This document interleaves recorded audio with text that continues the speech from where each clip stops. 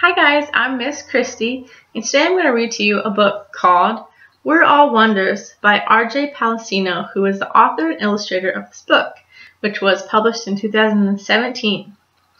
The reason why I like this book is because it lets everybody know that being different is okay. It's not a bad thing to be different. Alright, let's start reading.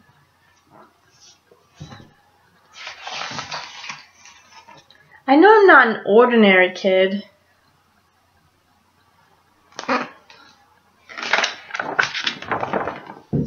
Sure, I do ordinary things. I ride a bike, I eat ice cream, I play ball.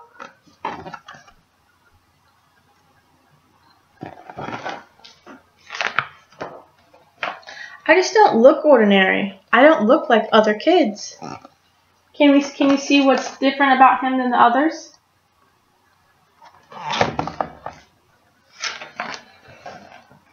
My mom says I'm unique. She says I'm a wonder. My dog Daisy agrees. Some people don't see that I'm a wonder. All they see is how different I look.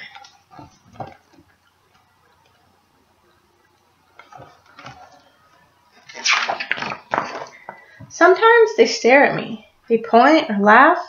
They even say mean things behind my back, but I can hear them. It's not nice to point or laugh at people, is it? No. It hurts my feelings. It hurts Daisy's feelings too. Look how sad they look now.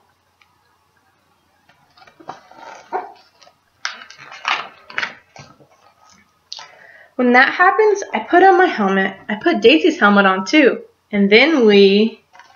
Alright, let's make a prediction. What do you think they're going to do? Let's find out. Blast off. Up, up, up. Up through the clouds.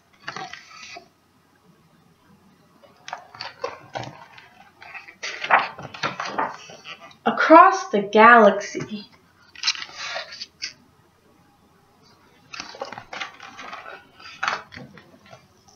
All the way to Pluto.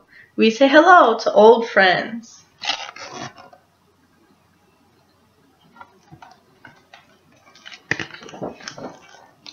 From far away, the earth looks so small, I can't see any people, but I know they're there. Billions of people. People of all different colors.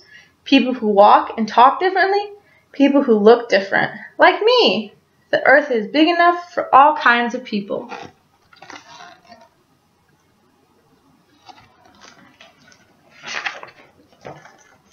I know I can't change the way I look, but maybe, just maybe,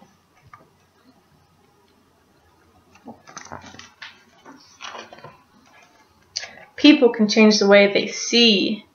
If they do, they'll see that I'm a wonder.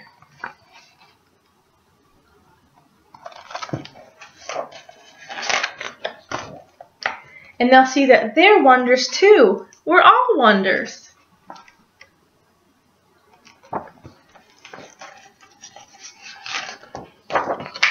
Look with kindness and you will always find wonder. Alright guys, now let's take some time to think about what can we do to help people that maybe don't look like us feel included. And what's special that we have that makes us a wonder. Alright guys, thanks for listening.